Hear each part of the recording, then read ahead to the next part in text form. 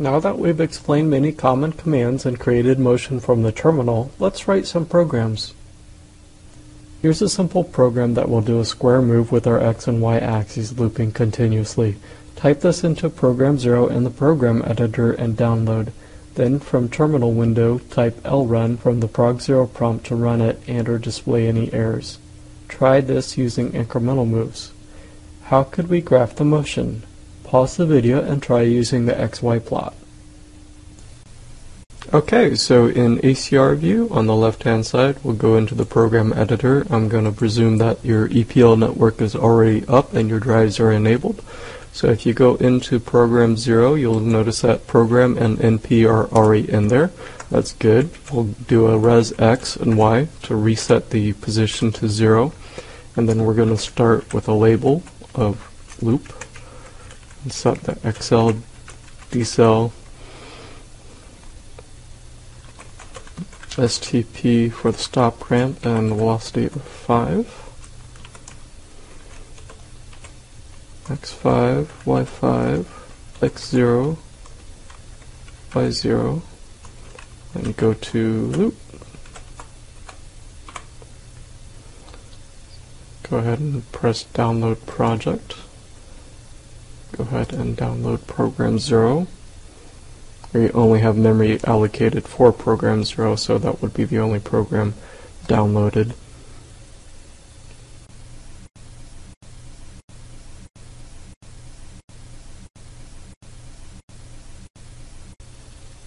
And then if we go into the terminal emulator, if we type list, we can see our program there. Then if we want to do an LRUN, this will listen while we're running. And you'll notice that the motors are running back and forth. Take a look at that in the status panels.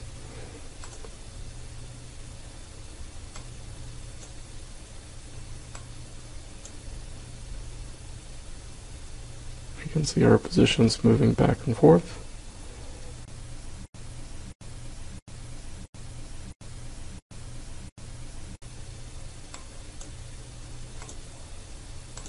If we want to escape from that, press escape. That will get us back to the program 0 prompt. It'll still be running the program, however, if you want it to stop running the program, just type HALT.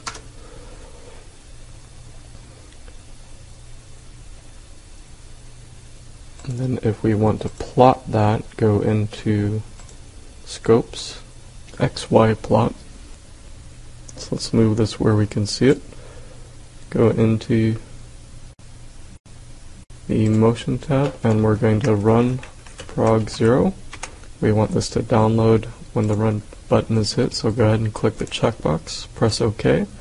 We're just going to show channel 1, so turn off channel 2. In terms of the sampling, let's go into the onboard sampling. 20 milliseconds would be fine. For the trigger source, let's go into the master and use the in-motion bit. So go into the master, and bit 5/16 is the in-motion bit. That'll turn on when we start moving, so we want the rising edge to be triggered. Press OK. We're moving 5 revolutions, and our motors are 8,000 counts, so 5 times 8,000 is 40,000 counts. We have 4 vertical divisions, so that would be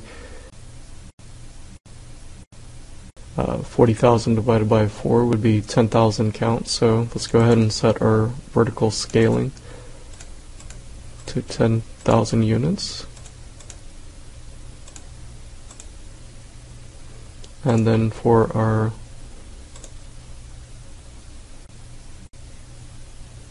axis parameters, we want the current position, axis 0, press OK. Change that.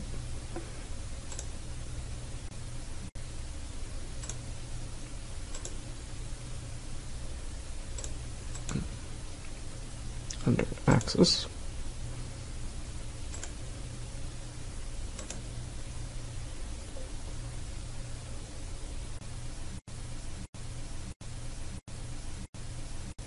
And go ahead and click Run.